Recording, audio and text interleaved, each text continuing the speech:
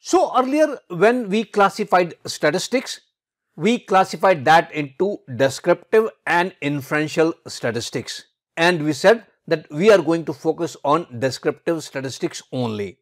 And in descriptive statistics, we talked about two areas. One was the measurement of central tendency and the second area was measurement of dispersion. We have already talked about measurement of central tendency.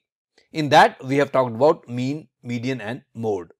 Now coming to the measurement of dispersion or the variation. The first question would be, why do we need this measurement? Once we know the average of something, that should be good enough.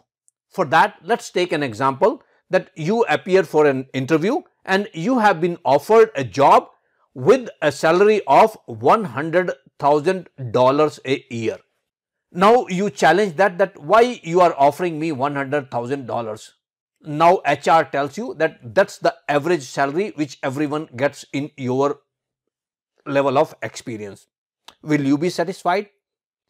Probably the next thing which should come to your mind is, what is the variation here? You can have $100,000 as an average where most of the people have, let's say, a salary of $99,000 and $101,000.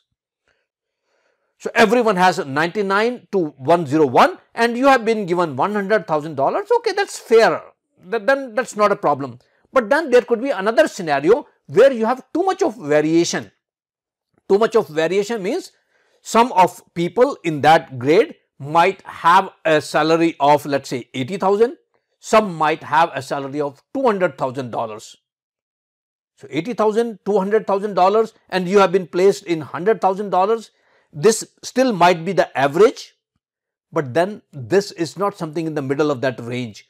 So you need to understand the range. Whatever data you are collecting, you still need to understand the broad spectrum, dispersion or the variation in that.